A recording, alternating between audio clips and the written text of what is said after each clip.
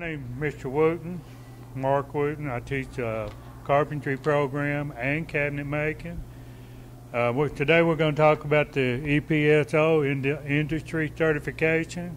If you notice up here on the wall, these are all the students that pass OSHA 10, and a lot of them pass it and their name gets to be on the board. They get a certificate and they get a card that stays with them in their wallet for lifetime. Now, what is this all about? OSHA 10 is saying if they pass the certification about safety in industry. So in my area, it'd be carpentry, and that's what they pass this, and they get a card. Now, what kind of job do they get?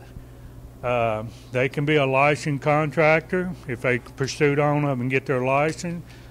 They can work for any builders or people that's hiring for roofing, construction job site, anywhere in construction industry.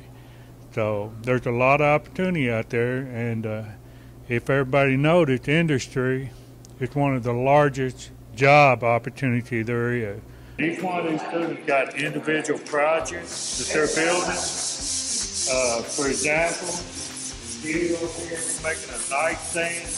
Each one of these standing it down and get ready to put a finish on it. Adam Walt, he's making a desk with a drawer. He's working on the drawer face.